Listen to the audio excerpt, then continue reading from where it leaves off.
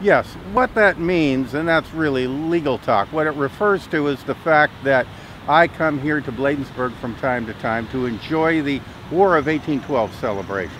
And when I come out here, I pass by the cross on my way to the waterfront park, or I pass by the cross on my way to other activities that are going on in the area. And it just reminds me that this cross is on public land.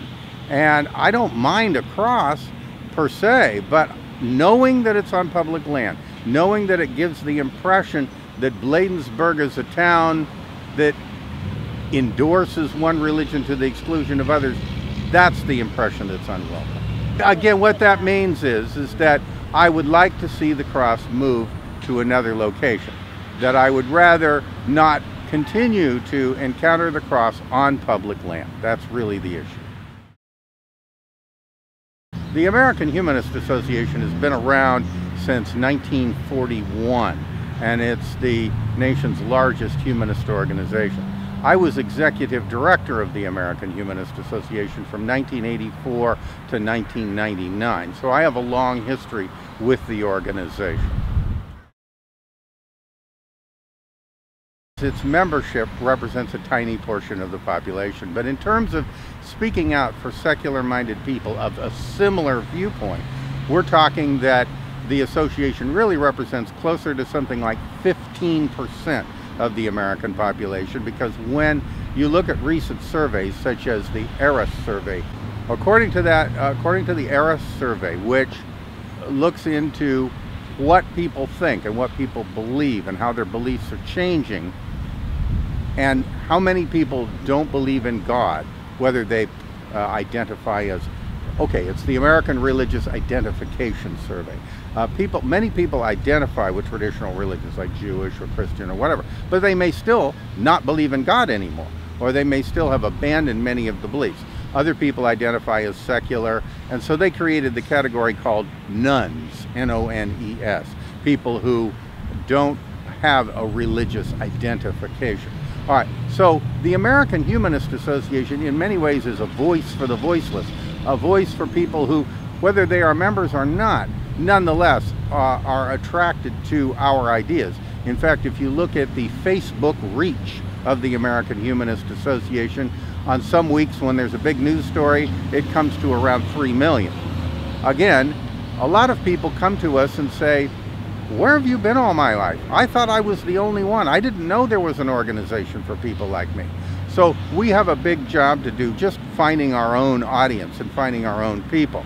So clearly, we're not speaking just for our members. We're speaking for at least 15% of the American constituency. And that statistic is changing upwardly to where the next generation may be 20 to 30%.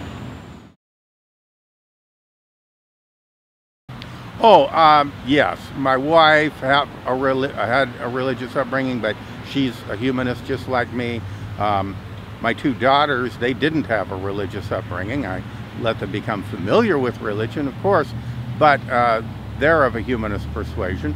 My parents were very easygoing, laid-back Protestants, and they didn't see being religious as a big virtue. You were supposed to believe, but you weren't supposed to be religious. That was kind of going a little too far.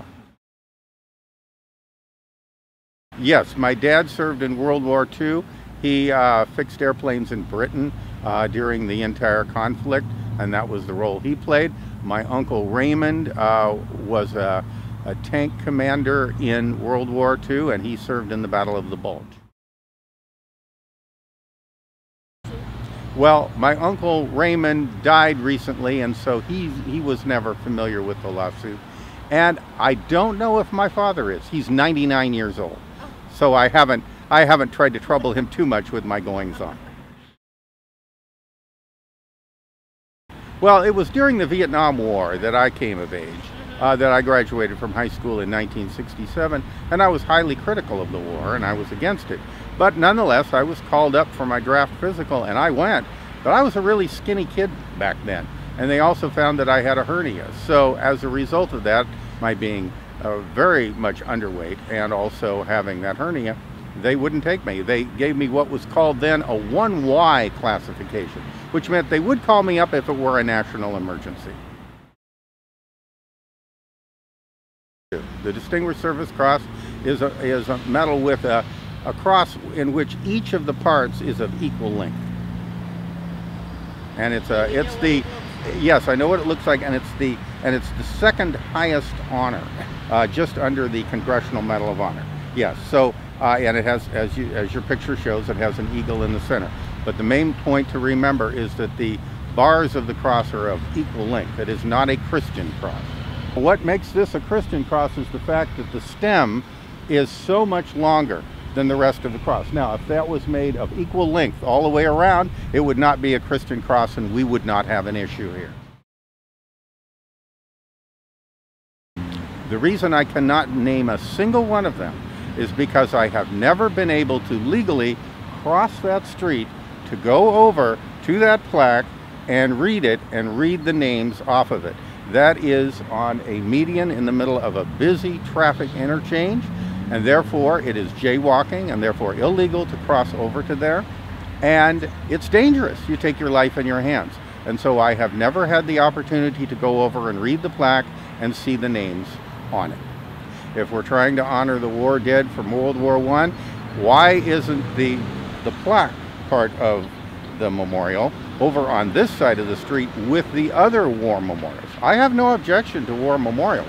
They are on this side of the street in Bladensburg Waterfront Park, and none of them are religious. They are all secular, properly so, monuments to the war dead of various wars.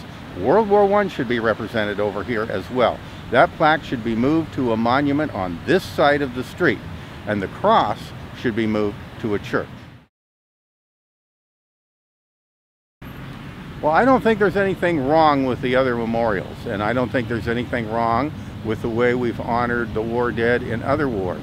And we have to remember that even back in World War I, there were Jews in the greater Washington, D.C. area who fought in that conflict. I've been reading about those times, and there were quite a number of Jews from the Washington, D.C. area who fought in that conflict.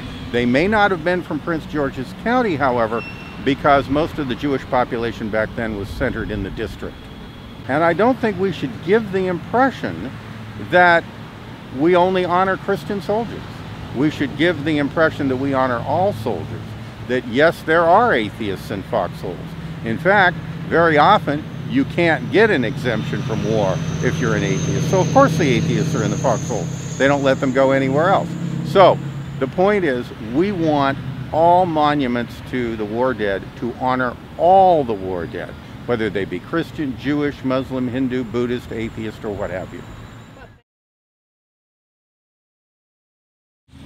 You can't go by what the population was at any given time, because if you do, you go back to the time of the American Revolution and you find that the numbers were very different. In fact, the percentage of professed Christians back then was much smaller than it was at the time of World War I. And so are we to judge religious freedom based on what the population happens to be at any given time?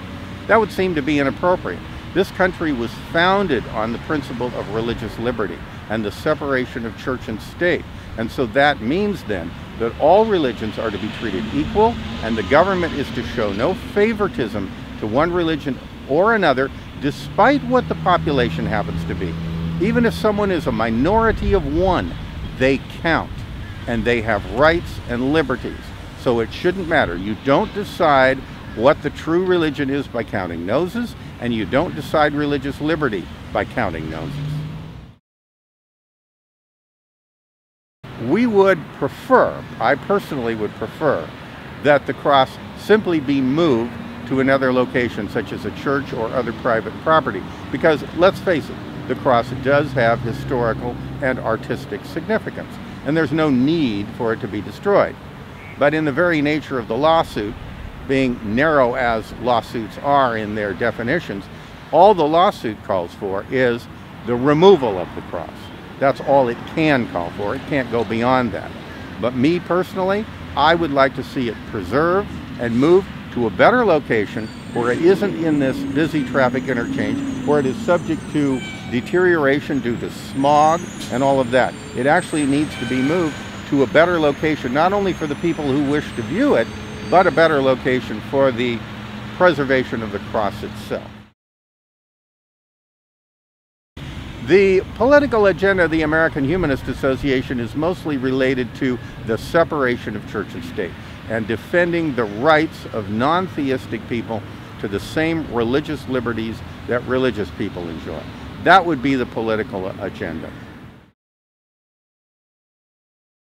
Well, if you drive by where that cross is now and you look at it, it looks for all the world like it's on public land. It looks for all the world like, okay, this is either the state of Maryland or the city of Bladensburg endorsing one religion. So even if you took a postage-sized stamp piece of property right under the cross and said, okay, we're going to sell that to someone else, and therefore technically it will belong to someone else, the passerby driving by would not get that impression. And when it's illuminated at night, it's just a bright cross-shaped light in the night. It gives the impression of Christianity and nothing else, and it gives the impression of government endorsement of Christianity. That is not an adequate solution, and it is, in fact, it would require some kind of gerrymandering by the local politicians in order to make sure it was only sold to a Christian organization and not to anyone else. What if an atheist organization bid for that plot of land that they wanted to sell? They're supposed to have open bidding for any sale of any land that the public wants to sell, and free bidding, and usually anonymous bids, or that is, they put them in envelopes and it goes to the highest bidder regardless of who they are. So are they going to play fair that way? These are the issues that we always look at when those kinds of suggestions are proposed. And they have been proposed in the case of the cross on Mount Soledad in San Diego, where we've been involved. I'm originally from San Diego, so I'm very familiar with the Mount Soledad cross case. And they tried that business of selling a postage stamp sized piece of land underneath the cross to the government. And that is still in the courts, and that cross has finally been ordered to be taken down. Well, when you take any kind of discrimination and say, well, it's just historical, so let's leave it up, by that logic, then you should leave up any monuments to racism and other kinds of things in this country. And I think we should be very, very careful how we do that. That if it is wrong now, it was wrong then. They might not have fully understood that it was wrong then, but it was. And we have to make sure that we stand by the principles upon which our country was founded, not just by, oh, somebody made a mistake, but it's been many, many years, so we'll just let the mistake stand. That's not the way to do things. I've been reading some of the history of that and how, according to my researches, it was never actually owned by the city of Bladensburg, but it has been owned by the state of Maryland, and it has had some previous owners. And I know that an important battle was fought right on that very site, the Battle of Bladensburg. So I do know that the land itself has a history that's interesting. My favorite president, well, I would say it was Thomas Jefferson, the man who laid out the expression wall of separation between church and state in his letter to the Danbury Baptists. And in many ways, this cross, being on public land, compels people to view it when they come by and view it in a way that identifies it as a public monument and therefore offered by the government. And that basically runs afoul of what you just quoted from Jefferson.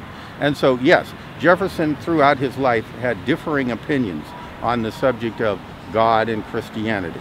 He put together a book called, which has since been called Jefferson's Bible, wherein he went through the New Testament, the Gospels actually, and he, with a pair of scissors, literally, cut out all the miracles and just left the human story of Jesus. He believed that Jesus was a human being and never intended himself to be regarded as more than that. That was Jefferson's view of religion. That was Jefferson's Christianity. He was a deist. He believed in God, but he did not identify as a Christian. He more closely identified at the time as a Unitarian.